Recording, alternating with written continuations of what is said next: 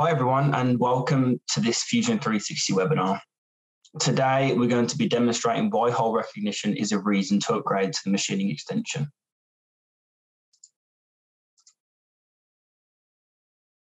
Okay, so this is what the agenda looks like for this session.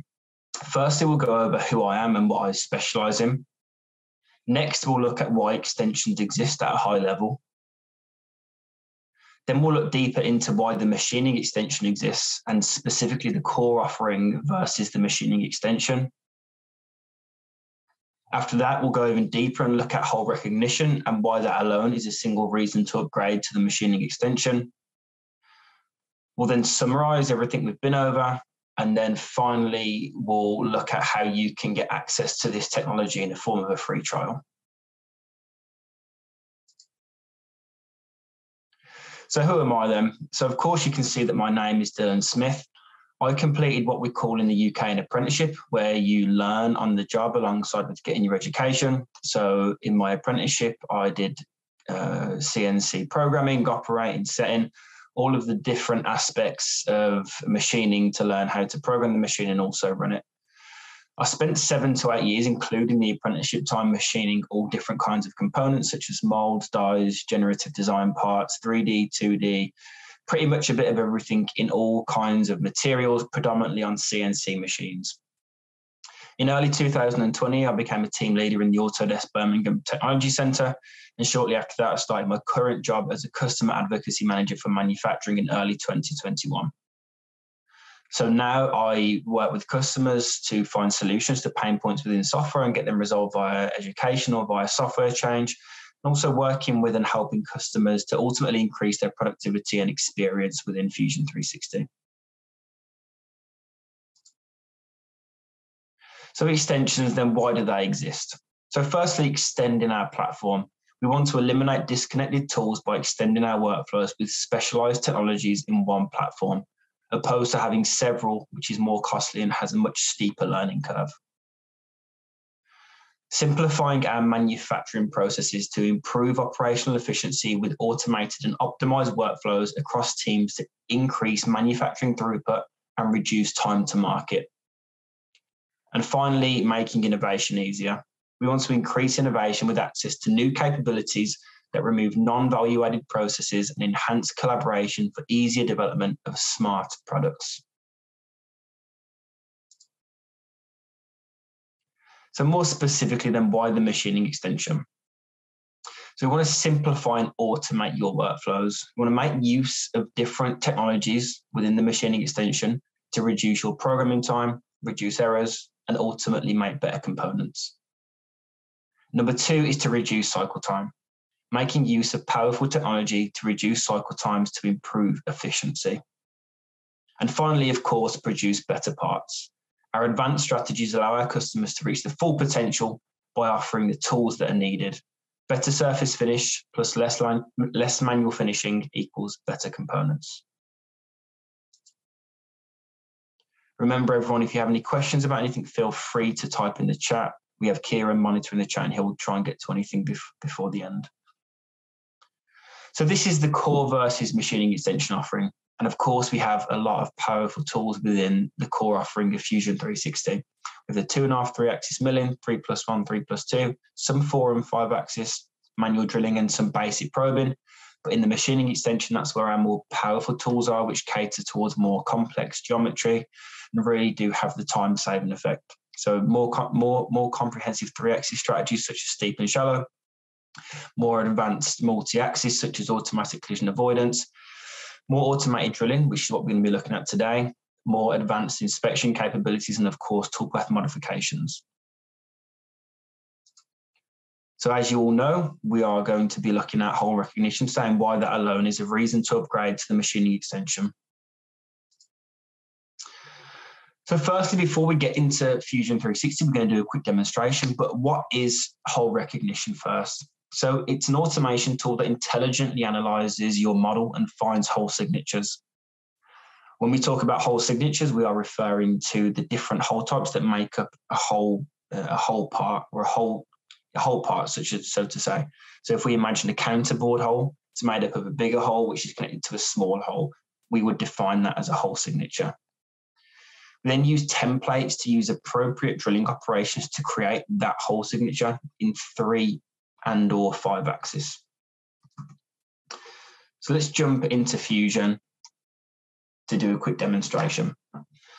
So here we have a model and we have a variety of different holes on this model. So we have some M6 tapped holes, which are pretty common in 3 different places. We have some counterboard holes, so clearance for a 6mm cap head alongside 6mm reamed holes. We have a counterboard reamed hole, which is quite a unique hole. And we also have just a standard 12mm reamed hole. So let's think about the problems that we may face here. So due to having hundreds of holes on this model, this means that we have to make hundreds of manual selections. We have to select all the different aspects of that hole. So if it's counterboard, we have to make many selections just to create that one hole. So this is where hole recognition comes in. And it really offers us a much automated way to find the hole signatures and appropriately drill to create that hole signature. So what you'll see here is that hole recognition has intelligently found every single hole which is on the 3-axis plane. So any hole which runs normal to the Z-axis. So the way hole recognition works is it first of all finds the holes that we are trying to machine. It then gives us an action. So let's look at these holes here. These are my 6mm reamed holes. So I want to find a template, and we'll get into templates in just a second. So I want to find a template which fits the action I'm trying to achieve. So I want to ream these, so we're going to select ream. Then we have clearance holes. I'm going to show you a little trick here. We can right click and we can apply 2 templates or 1 template to multiple selections without having to manually go in. Because if we have hundreds of different holes here, this can be a real time saver. Then we have a counterboard ream hole, and for demonstration purposes, I'm going to pretend that we don't want to machine this. So what we can do, we can ignore, because maybe a different style of manufacturing or a different style of machining suits these holes better. I don't want to encompass these within my hole recognition. Then I have the M6 tapped holes, and again, I'm going to use the nice little right click, and I'm going to select M6 tap. We get a slightly different option at the end here. We get a thread type. So of course we have imperial and metric threads, and hole recognition doesn't want to make an assumption of what type of thread you want to make. So we get that option at the back end there. So that's how the selections are made within hole recognition to apply your intent within it. So there's a couple of different bits that I just want to point out here where we can tailor it and make it more personal towards us. So we have some options down the bottom, such as delete top segment, delete bottom segment, split the hole, and flip hole. So occasionally Fusion 360 may get the direction of the hole wrong, and if it does, we can flip it. Let's look at such as a counterboard here. Maybe we want to, again, drill the bottom half of the counterboard in hole recognition. We want to disconnect the top of it because we want to machine that in a different method, which isn't within hole recognition. We can do that as well by splitting it or deleting it. The next tab within hole recognition is our tool libraries tab. Now, it's all well and good, hole recognition being aware of our intent of how we want to drill and machine these holes. But of course, it needs a tool database to pull the tools from. If we have a 5mm drill, which is 30mm stick out with a specific holder to avoid collisions, if hole recognition gives us a tool which we don't have, that's no good to us because we can't validate it and run it on our machine. So within tool libraries, we make the appropriate selections of where we want our tools to be pulled out of. So me personally, I run maybe 2 or 3 machines. And what I'll do, I'll build up the tool libraries within the machines, and I will specifically pick them so I know I have that tool built up, and hole recognition is going to pull through appropriate tools. So that's the tool library section. Then we have options, and this is where it gets quite interesting. So we have firstly a multi-axis machining option. Now you may remember at the start, I specified that hole recognition is 3 and/or 5 axis. So if we tick multi-axis machining and we'll go back to hole groups, you'll notice we now have more holes which have been identified. That's because, of course, it's now encompassing everything within the specified angle, which I'll get to. So let's say we have a table machine with a trunnion, and we have a maximum tilt of 90 degrees. We can specify that we only want to find holes within 90 degrees. And this is really useful because, of course, our machines have limits. We want to adhere to them limits and not over exceed and only find out once we're at the machine. Another really cool option is find by diameter. So typically I won't use a drill if the hole goes above 20 millimeters. I'll typically use an end mill, or I may even use an end mill with a kind of pocket or adaptive strategy. So if you have a similar workflow where you don't have drills over a certain size, you can say the maximum diameter I want to encompass within hole recognition is 40 millimeters, and that's going to exclude everything above 40 millimeters, which is really useful. Organizing and the output of the operations is really important for efficiency. So here we have hundreds of holes, and of course, this may be in production part, so every second counts. So we can minimize tool changes if we want. So for instance, if we're machining this M6 hole here, and we're using the 5 millimeter drill, it makes sense for us to also machine the other 5 millimeter holes as well, whilst that drill's still out, to avoid unnecessary tool changes. And then we have use fewer spot drills as well. So again, I only use one spot drill regardless of how big the hole is, up to a certain extent. So if I'm using my 10 millimeter spot drill, I want to make sure that spot drill is being used for every single hole, so I don't have to load numerous spot drills into the machine and waste valuable space within the carousel. Now, the result we get from hole recognition then is something like this. So we have a fully automated sequence of holes which have been machined. It encompasses the spot drilling, it's the deep drilling, it's the helical milling, which forms the counterbores. And again, it does the intelligent thing of avoiding unnecessary tool changes. But this is only 3-axis. Of course, we have 5-axis as well, where we're going to find the holes on the side. So before we jump back to the PowerPoint, I want to quickly touch on something of how we got to the templates. So templates within Fusion are us manually creating operations, then saving that intent to automate workflows in the future. So here we have a spot drill, we have a deep drill, and we have a tapping cycle. Now, this is a very traditional workflow to create tapped holes. So what I do within Fusion is right-click, I store as a whole template, and then this saves my intent for future use. So I have a template library here, and you can see I've got a 12 millimeter ream template, which is a spot drill, a deep drill, and a ream. We have a blind tap, we have countable clearance, which is a spot drill, a drill, and a helical mill. You see where I'm getting at.